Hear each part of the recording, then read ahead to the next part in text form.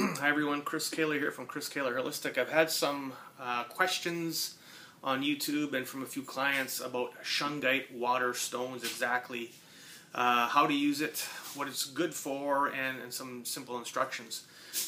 Ultimately, with Shungite water stones, you want to put them in a glass container.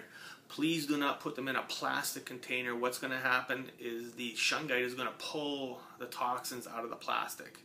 So any kind of glass type container will do.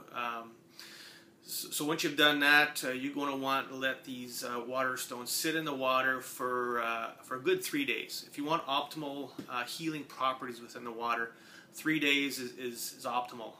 If you sit 1 to 2 days, it's going to detoxify the water, add some nutrients.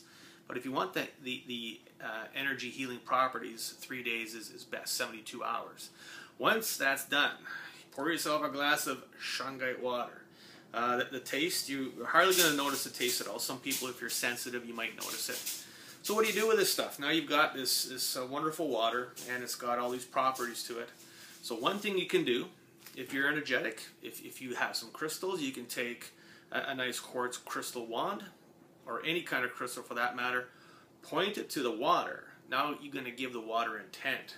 If you have chronic headaches all the time, you can say, neutralize, eliminate, remove my headaches. You just give it intent. Enhance my liver function, detoxify my kidneys.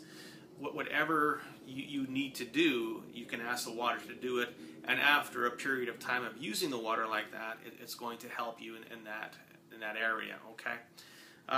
You can also just take it, hold it, run your own energy into it, like Reiki or quantum touch, that type of thing. So there you have it. That is Shungite water stones, and the nice thing about this stuff, it's inexpensive. It's a great way to add minerals and nutrients to your water. So if you're using distilled water, but you're missing the nutrients, you can use the Shungite to put it back in your distilled water. If you're using well water, you can use the Shungite to pull out any excess metals, any toxins out of the water. It's going to pull it out, okay? And you may even see a settling within the water container of the toxins being settled.